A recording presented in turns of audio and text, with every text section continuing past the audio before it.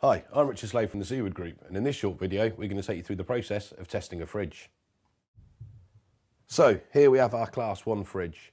After carrying out a thorough visual inspection and passing that, we then move on to the electrical safety tests. So to carry out these tests, I'm going to plug my fridge into the pat tester, and I'm going to attach my test probe to an exposed metal part on the back of the fridge. I will then hit my Class 1 test key, and the first test that it's going to carry out will be the earth continuity test. And at this point it will indicate that the test has either passed or failed, and in this instance we've got a pass.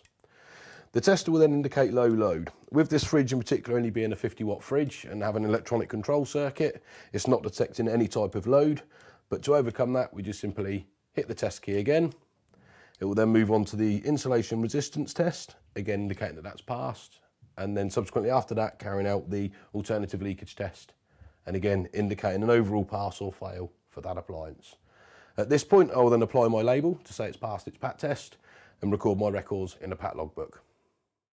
Thank you for taking the time to watch our short video. For more information please visit our website, and for the latest industry news and events please follow us via our social media. Look forward to seeing you soon.